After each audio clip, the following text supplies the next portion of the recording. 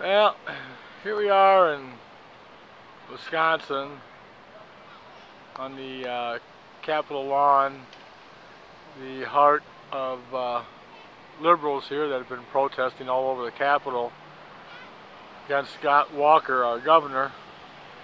So I really thought we'd come down here and maybe talk to a few of them, because they seem to be pretty smart on TV about skipping school with their teachers and getting fake notes from doctors and such to miss teaching school.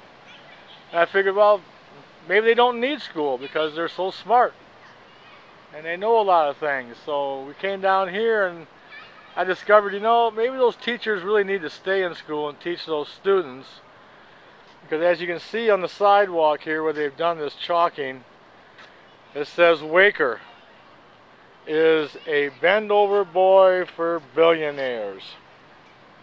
I guess they need to have them go back to school with them teachers that are skipping school and learn how to spell Walker.